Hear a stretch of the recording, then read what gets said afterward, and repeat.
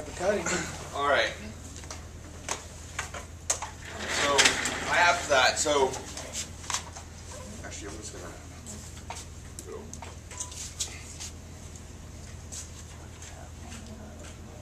I'm just gonna go to Word, and I'm just gonna make a little outline here. So I'm gonna have an intro, where I'm gonna talk about blah blah blah blah. We'll fill that in later.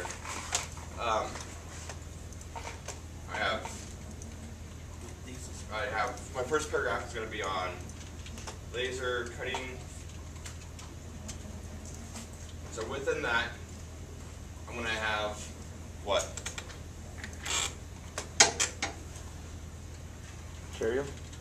Materials that can be used.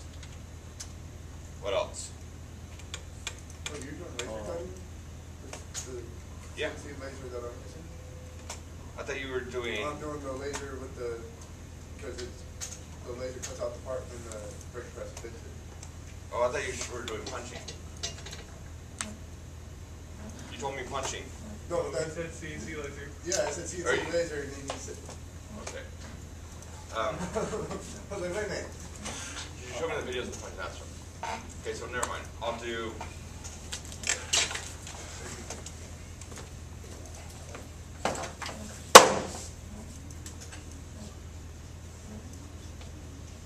Turning.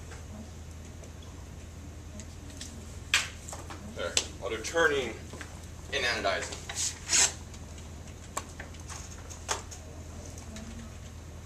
So what's turning?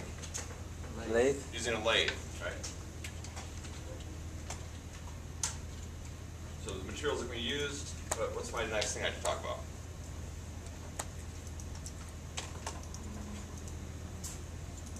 How are they made? So yeah, how the process works.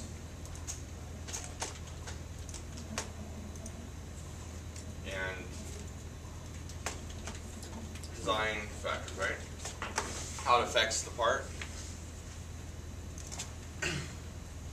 Then I'll do my next item, which is my anodizing. And I'm just gonna copy paste all that. Right? Then I'm gonna have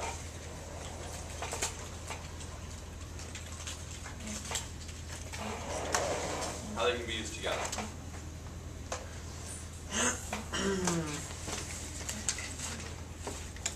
And then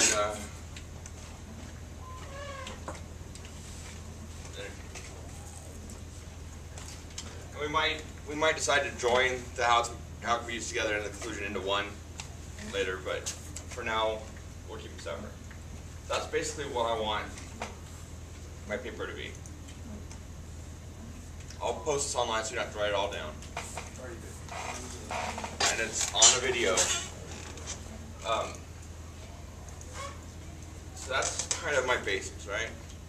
So how would I find out more about turning? How would I find out what materials could be used? Or more information about the process? The book? Yeah, the book. Maybe online. Maybe I'll do the process up first and then the material that could be used. So I could go to the book and look at it. I go online and just for turning.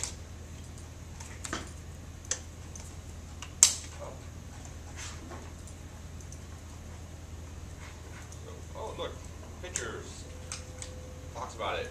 Talks about the tools.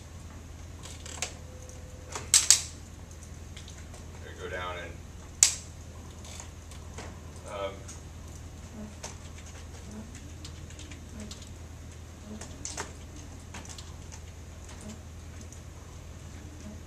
CNC training centers. Here you find some information here about it.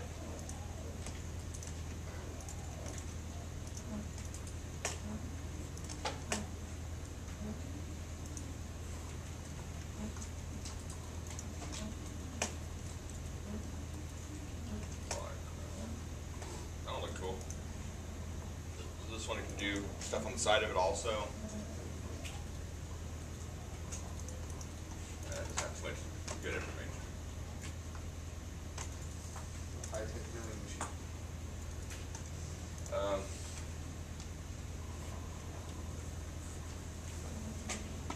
That one doesn't have too much. Another good.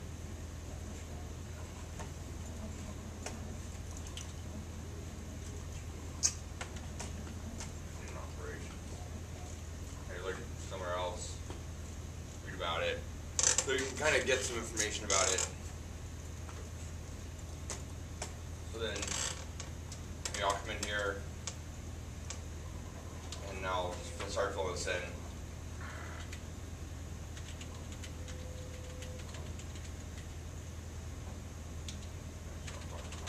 Something like that, right? It spins them, it cuts it out. The materials that we used, so metals, plastics. Plastic can be lathed. So it doesn't. So the format on this whole thing is like a. So, right now we're just kind of doing the outline. We need an outline. I'm showing you how I would do it. Oh, okay. I don't need to see the outline. This is how I would approach it. If I was doing this report, this is how I would do it.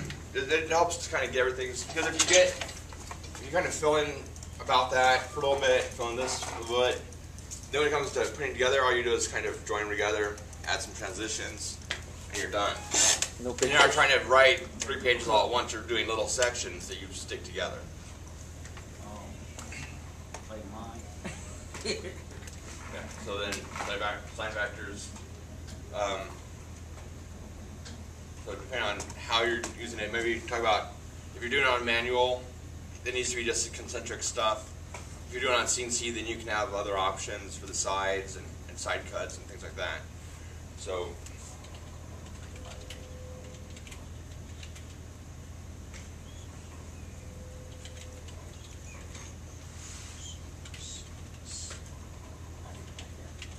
something to that. And so write a little bit about that. So the anodizing, what does anodizing do? It is. Way of putting the finish on aluminum. Yeah. And so what does it actually do? Charges the part. And then what's the coating? I want to say it, but I don't even know if I'm right, so I'm not going to say it. Just say it. It makes aluminum oxide coating. So it's like a type of corrosion on the aluminum, right? Yeah. Yeah. That's And what I you thought. you know that you can anodize steel or iron. I mean, corrosion resistant. It's not corrode. Anodizing is the layer you put on it. It's like rust. It's like rust. Almost. Rust is steel or iron oxide. Anodizing makes aluminum oxide. But you can anodize iron. It's just how you do it is real special because you're making a real thick rust layer right there, and it's a little bit different by how you do it. So it can be done, and you usually do it in nitric acid, so it keeps away some of the oxygen, or does it a certain way, I don't know. But you can read about there. I've seen another place that say the same thing. So, what is anodizing? So this page does anodizing. So they might be a good place to get information about anodizing. If I came up somewhere else that did like plastic stuff, or just like Joe Blow's website, what I really want to go by what he says. It depends. If what he said conflicted with what this site said, which one would I go? Which one would I go with? This one, right? It's got some credibility. It's a company. They do anodizing as their main business, so they probably know a little bit about what they're talking about. Some high schooler that has a website puts something up that's wrong, maybe not.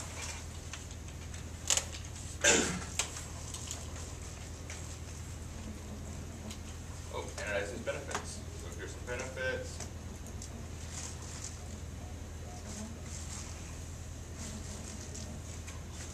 this one's pretty good information.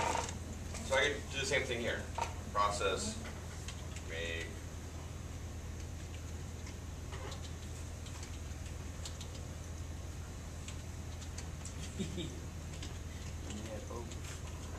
Aluminum oxide.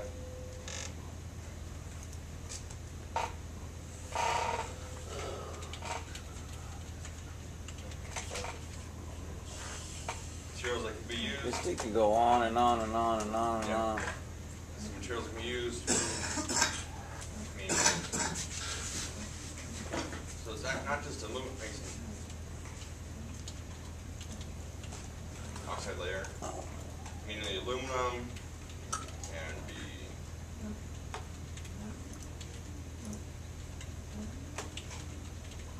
talk more about that. Design factors. If you're designing something that's going to be anodized, maybe you'd want to have it so that you put in your tolerances that allow for that extra growth. So that way parts still move like they should. Because when you anodize it, it's going to get a little bit thicker. So.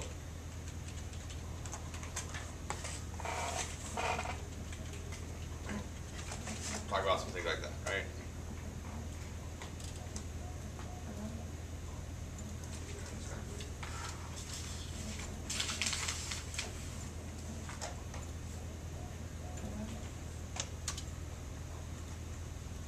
I'm gonna make this back into. Should just not like that feeling. Right? So it kind of flows a little better. So how can they be used together? Parts are churned first, then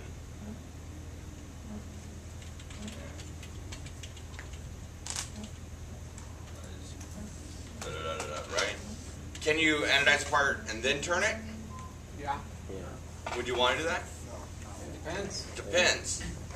If you want it, the whole thing to be anodized, and you want to be able to take off the coating in specific areas and get it to a finished dimension after anodizing, you could turn it after it was done. Well, I wouldn't want to do that. Because then you can anodize and add some material to it. And so if your tolerance is like 1/1000th of an inch, you might want to come back and get it. And so maybe I'll just take out the conclusion. Depends on how you write it, if you want to keep the conclusion or not. So that's kind of it. So my intro is going to be, so how do you start an intro? Hi, my name is. No. Slim Shady. My name is. No lines. How do you start an intro to a paper? What are you trying to do? Describing what's Describe what you're going to be talking about. Yeah, so that'll be later on into the intro. But what's the first thing you want to do when someone picks it up? Get the reader's interest. Yeah, get their interest. Because right now I'm going through, like, I've got 40 papers I'm going through. And if I read that intro and it doesn't catch me, I'm throwing it down and picking up another one. So the first thing is something that's going to get their interest and get them to think, oh, I need to read this to find this out.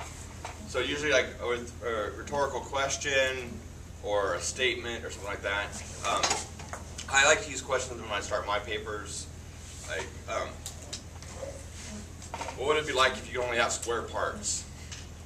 Something like that. Something that kind of gets them that. Or imagine this. And then you can tie that back into the topic. So start with a question. Yeah, question or a statement, something that's going to get their attention. It's going to make them want to read the rest of it. So let's see for this one. What do I? That square parts one's kind of stupid. I'm not going to do that.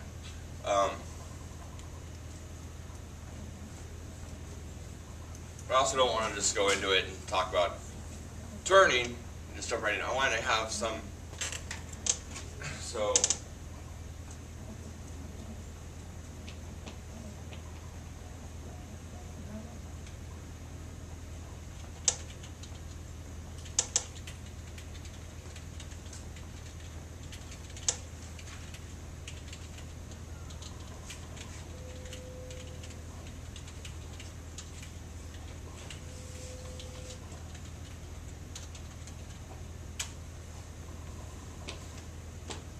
Does that get your attention? Not really. No? I'm just kidding. It makes you think of Another version of itself? Yeah. Which one machine can make an exact copy of itself, or maybe a smaller version, without using any other machines? 3D printer. No, because 3D printer can't print circuits and wires. Let me try that. What does that got to do with the lathe and the anodizing?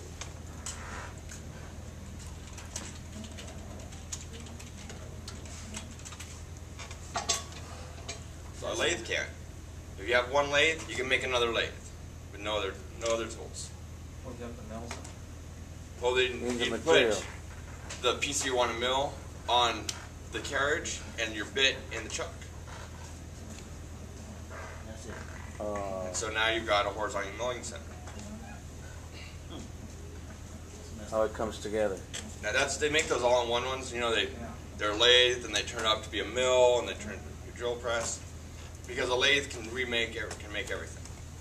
You can make square parts by putting the part in the chuck, or in the carriage, in the bit in the chuck, or it could be the part in the chuck and the bit in the carriage, like normal to make round stuff.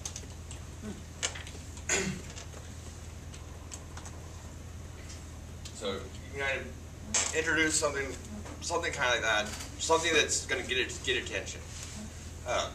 If I had more than 2 minutes, I'd probably come up with something better.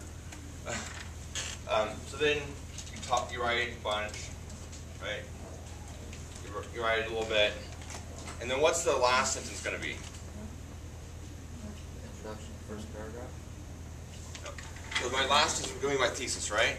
What I want to talk about. So in this paper,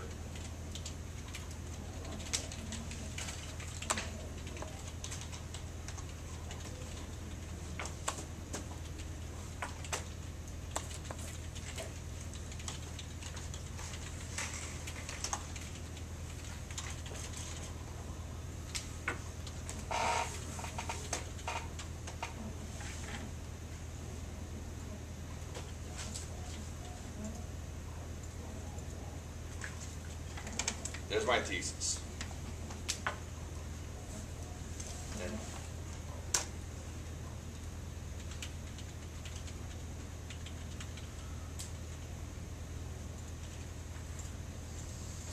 that's my thesis.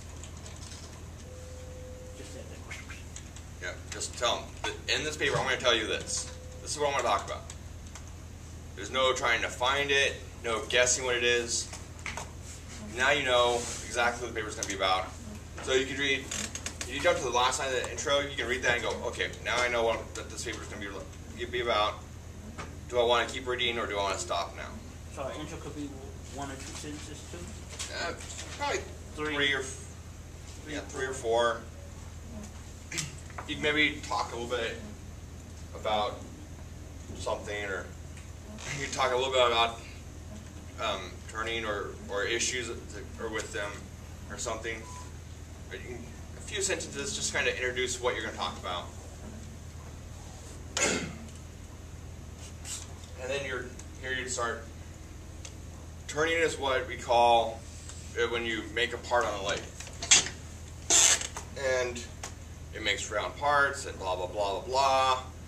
It can be used on metals, plastics, and woods, blah, blah, blah, blah. Depending on what kind of machine, you can do these parts or these parts. Then talk about anodizing, same kind of thing. And then, so. My whole thing. All my ideas.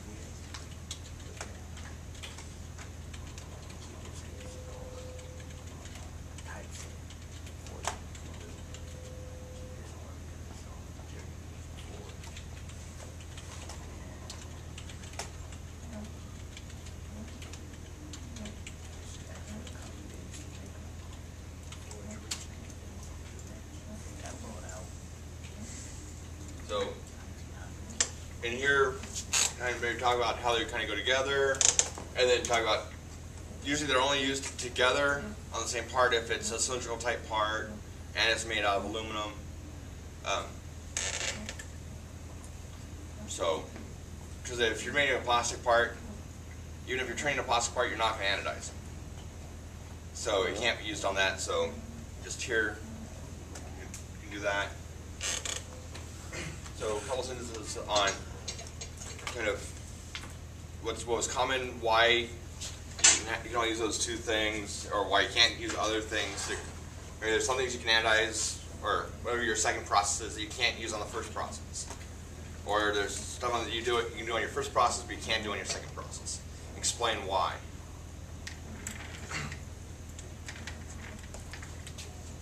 And then, yeah, let's put the conclusion back in. So conclusion, we're just going to talk again about a brief recap on turning,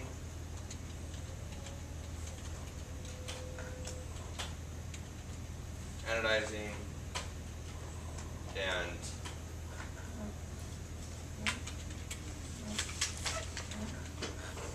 using together. Something like that. So this is almost a page of just an outline with no actual sentences or anything. So once you actually fill in each of these areas, it's going to stretch out. If you want to use pictures, you can use pictures, just not huge pictures. So it might be really good if, maybe in that conclusion, find a part that's aluminum, that's been turned, that's anodized. Maybe I'll go for images. That might be, that's not it. Turn. That one. That could have been turned. That's not a really good picture.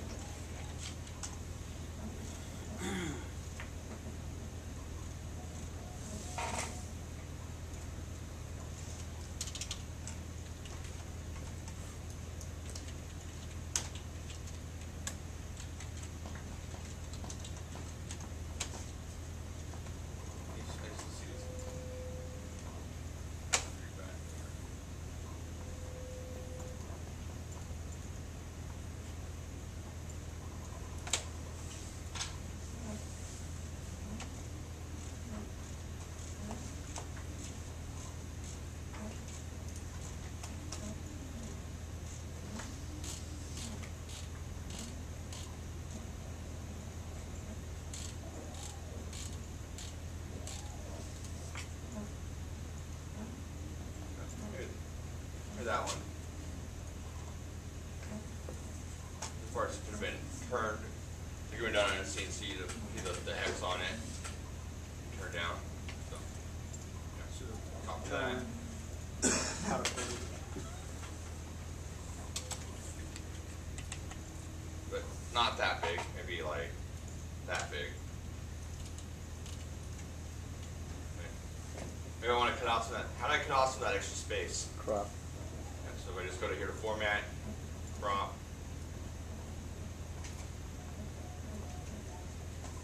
get rid of some of that. So right click and go to insert caption. That now, don't just have a picture sitting there, not doing anything. If you're going to put a picture, you talk about the picture. So then while you're writing, say, figure 1 shows, blah, blah, blah. Right click and instant caption. Yeah, so you right click on it. So you click on it first, right click, insert caption. So if I post a link, I have to describe the link when am I writing? Yeah. And don't just put a link, talk about what it is. Say where you got it from and maybe put the link at the end.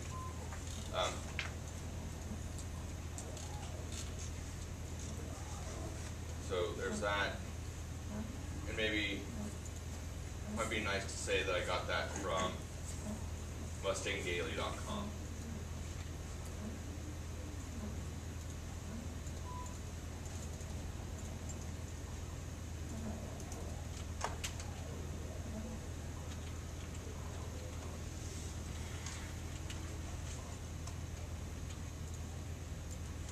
like that.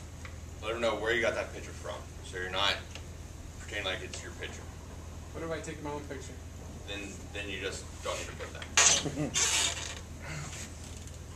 If you use a direct quote, what do you have to do? You said it. Yeah, you have to cite it, tell them where. Mr. What Thornton page? said. What about if you went to that place and you got information on Andes you didn't know before? How would you do that? Would you cite that? Say it again. If you went here and you got some information that you didn't know before, you went to that other Illumina website. So we're gonna mark every website we get information from. Or at least general ones. And actually, for this one, for in the paper stuff, you don't need to do direct quotes for, unless you're doing a direct quote and you have quotation marks and exact wording, then put a citation after it, and just put the author name or whatever. But do a works cited page.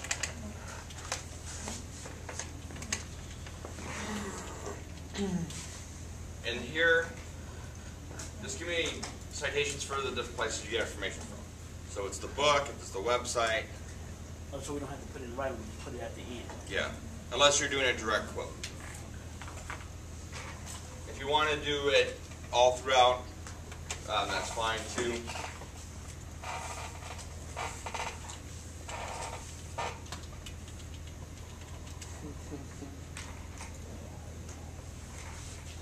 So if you go,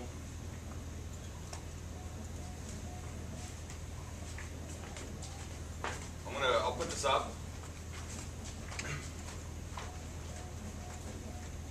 But if you put in the stuff, so I'll put a link to this as a citation machine.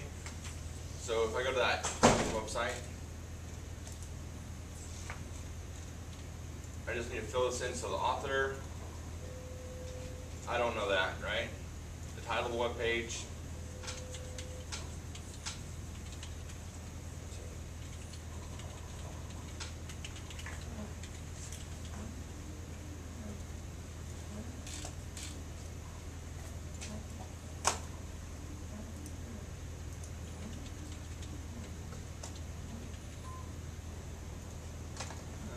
Date. No date. Publishing organization. Here, see.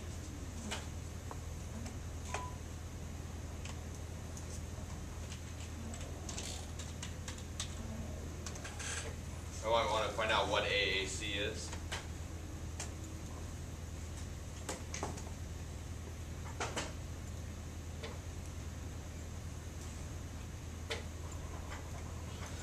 For this, I'll just put AAC, and then the URL,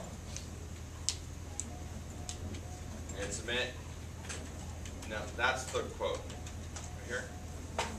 Just copy that, go to Word, paste it in. So that's exactly the format we need. And then it also tells me that if I'm citing it directly, this is what I put in the thing. So let's say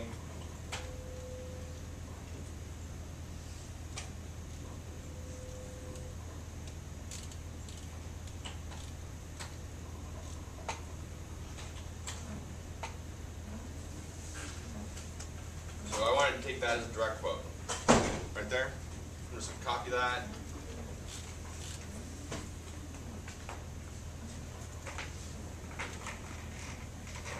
Put that in.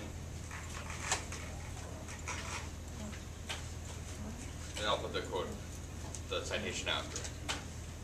So if you're using direct quotes, make sure you keep that. If you're not, just put them in the works cited. And did you copy the oxidizing, copy and paste it right Yeah, next to and it? then if you copy it from a website into your paper, and you're going to use the exact wording, put quotes on it. Okay? If you do that, then it's not plagiarism. Okay. Don't copy like, Whole paragraph? yeah. Don't copy this whole paragraph right here and paste that in. Or copy this whole page. So what can we copy? Sentences. So What if I Do copy? sentence at a time. That's fine. As long as you cite it and you make the connections between it. I don't want it just citations all the way down. I want, because there's part of it is your analysis of it, of what you're explaining it. So if you're using small quotes linked with you explaining it, that's fine. That's what a research paper is supposed to be. It's the research and then what you say about it. Okay? So if it's got a lot of quotes, but also paraphrase things. So take what it says and then change the wording. If you want to do that and you're just paraphrasing and it's real close to what they had written originally, you still might want to put that after to say that, yeah, this is where I got that from. Like, and if you're in English class, you'd want to do that a lot. So can we download that thing that you was using? Yeah, I'll give you the link. I'll post that link to it. Okay. And so, like in English, usually you want to have at least one source per paragraph. Right at the bottom of the paragraph, you have a source of where you got the information in that paragraph from. So if you want to do that, that's fine too. I'm not going to be real stringent on it, as long as it's in the works cited, so I can see that you've looked at it a few different places, not just what you know from before. Because this, the goal of research paper is that you're going to give someone that has no clue about it, and they should be able to read your research paper and get a basic understanding of what you're talking about. So you're going to be able to explain it to them so that someone that's from history can read your paper and get a basic understanding of turning and anodizing and what they are without having all the background. So if you have words you need to define, do definitions, whatever. If you have abbreviations, explain what the abbreviation is. So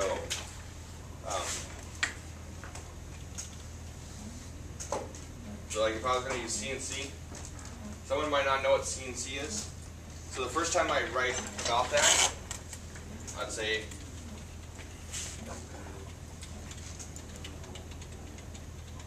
computer numeric control, then I do parentheses, CNC, and Computer numeric control?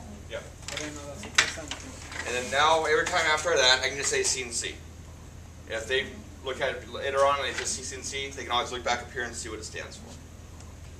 So anytime you have abbreviations, always the first time you use it, spell it out, then put the abbreviation in parentheses, and then after that you can just use the abbreviation. Okay? Questions? Yes, no. Everyone's good? Oh, so it's just a site. Yeah. And then once you start going, if you want me to look at it, just email it to me or call me over, and we can look at it and I'll tell you if yes, you're on the right track, or maybe you need to add more here, or change this, or take this picture off because it's got a naked lady on it, or pretty close.